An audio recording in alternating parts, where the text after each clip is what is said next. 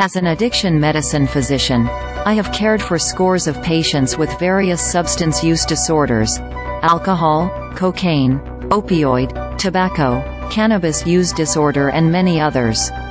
Several articles about Matthew Perry's death have focused on ketamine, and justifiably so, as it was the ultimate cause of the actor's death. Drowning also contributed. But what I think is just as important to point out is what was not found in Perry's system.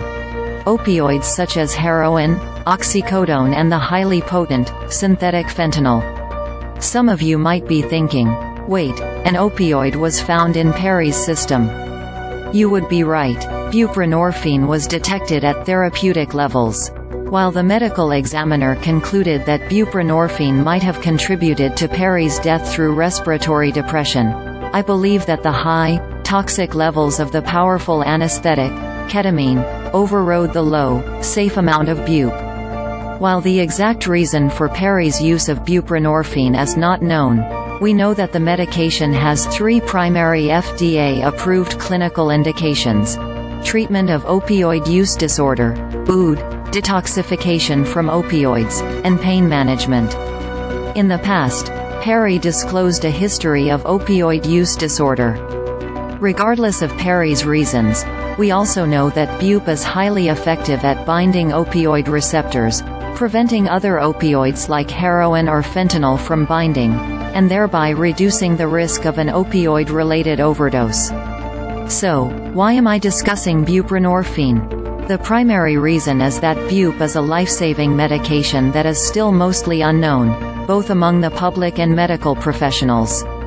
In fact, I didn't learn about bupe until years after my formal medical training, when I attained Addiction Medicine Board certification upon discovering in 2013 that the leading cause of death among my patients, Boston's homeless population, was drug overdose. Because so few people know about bupe, it is both misunderstood and grossly underutilized. We are very much in the midst of a public health crisis. Opioid-related overdose deaths, primarily driven by illicit fentanyl, surged during the COVID pandemic, nearly doubling from 42,000 to 80,000 from 2016 to 2021.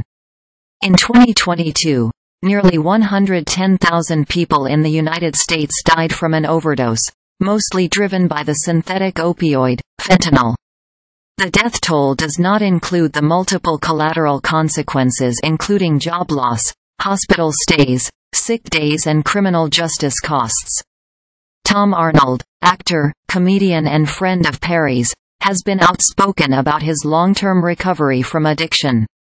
He recently told me that he has benefited from using buprenorphine. "I saw bupe help my peers, too," said the former writer for Roseanne. Addiction is different for everyone.